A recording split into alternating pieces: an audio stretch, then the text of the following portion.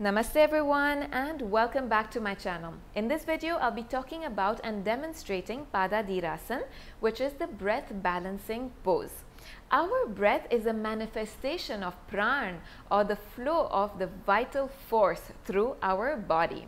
The energy passing through the right nostril is said to flow through the solar energy channel, PINGALA nadi, while the energy passing through the left nostril is said to flow through IDA nadi, or the lunar energy channel. To know more about IDA and PINGALA, please have a look at another video that I have on my channel, which is about the alternate nostril breathing. Now, the way we breathe, or our breathing pattern, has a direct effect on how Prana flows through the body. And with Padadhirasan, we are able to bring about a balance in the flow of energy through both of these energy channels, and that brings about a balance in many other pairs of opposites, such as the left and the right brain hemispheres, the male and the female energies within us, the sun and the moon, the lunar and solar energies, the emotional and analytical nature within us, the active and receptive side of us, and the more rational and intuitive side of us. And through this balance, we're able to reach a more subtle realm, and we're able to get into a state of pure potential. All right?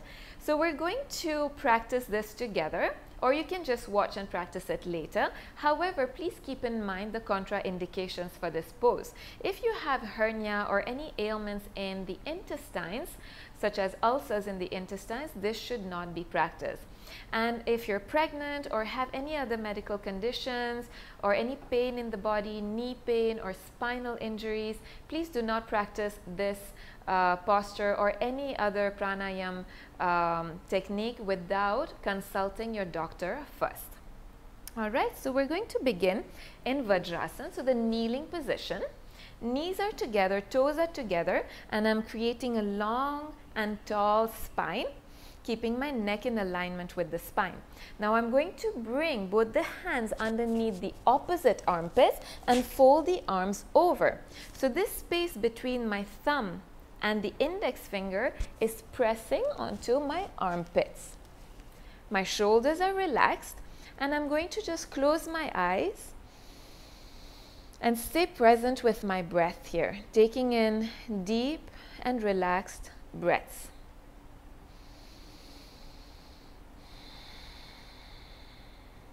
And then when I'm done, I'm going to slowly release.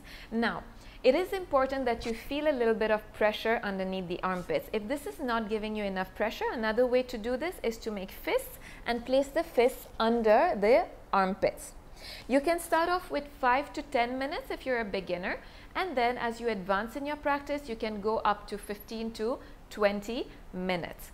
If you have one nostril that is blocked or partially blocked, if let's say the left nostril is partially blocked, you're going to place the left hand underneath the opposite armpit and take a few breaths here. You might even feel a difference in just a matter of seconds. So depending on how it's working for you, just be present, do it for a few minutes and see how it works and how it releases that flow of energy and balances the flow of energy through both the channels. I hope that you found this useful. Do try it out. Leave me a comment below so that I know if you've practiced it. And please do like and share the video so that it can reach more people, and subscribe to my channel so that you get to see more of such videos. Thank you very much for following. See you next time. Namaste.